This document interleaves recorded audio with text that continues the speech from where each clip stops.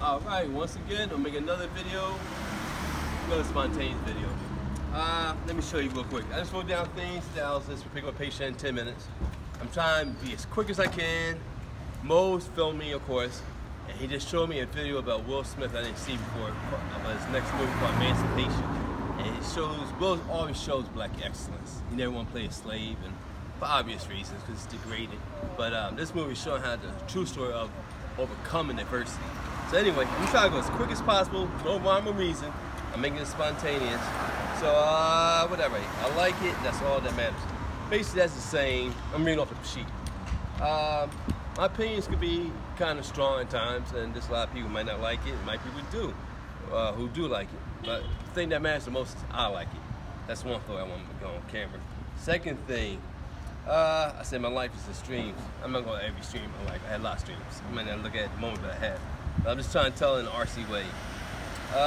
This weekend I saw the movie, I saw it years ago, but Twilight Zone, the updated version with Vic Morrow. He got killed in the movie in real life. And the scene that tripped me out was, had this real racist guy, and he talked about how he hated the Jews, the blacks, and the Viennese. And anyway, the Twilight Zone had it. He opened the door, he became, he was actually a Jew. He looked the same person, but it saw him as a Jew, and then Nazis came, and then they was chasing him, he fell, and then the Klan caught him, and then he was somewhere else, and then people shooting at him, he said Vietnam. So another story, the point of that was saying that you look at both sides, not just like, oh, one person's hating another group because they're different than you. You know, you look at why, both sides of every story. Anyway, I'm reading off the sheet. Kanye West. My last video I said Kanye's music sucked. It's not so much that his music sucks, it's just so much I think it's overrated. He has the most Grammys of any rapper ever, and there's no way he's a better rapper than Lauryn Hill, Will Smith, Chuck D, Public Enemy, KRS-One, Slick Rick, Tribe Called Quest, groups I like from my era. But anyway, the thing that I really like about the rap of my era, and I'm speaking from my era, is that it's more personality in music. It's not negative images. So anyway, let me see another quick thing.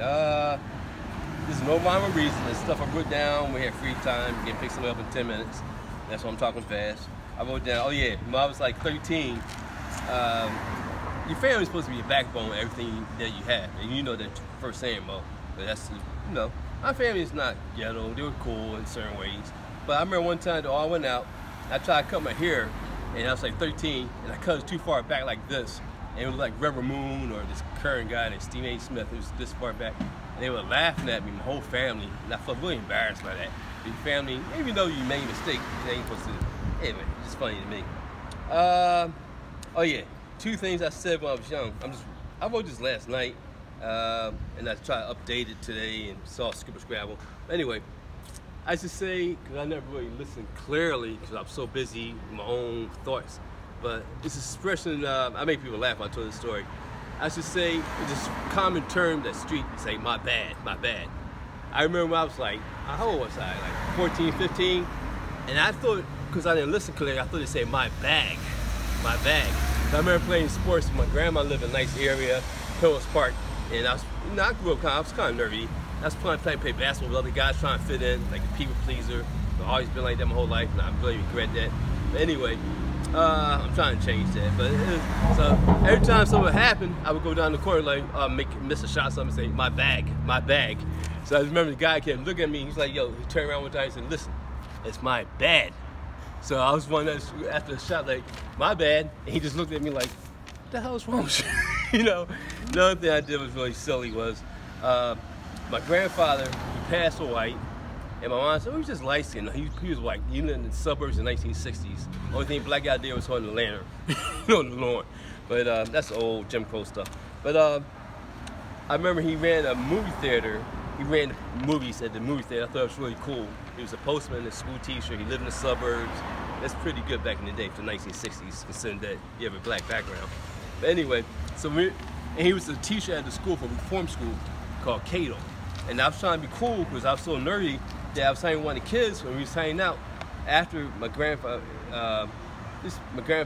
he already went back.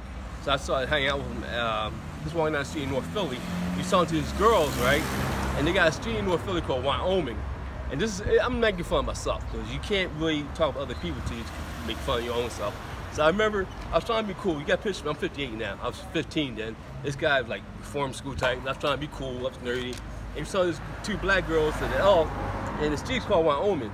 So she was going. He was talking to one girl. I was talking to the other girl. And I was trying to be cool, like, yo, baby, what's your name? Blah blah blah blah. And she goes, I said, where do you live? She said, Wyoming. Now I thought it was a slang. I thought she was saying, why you owe me?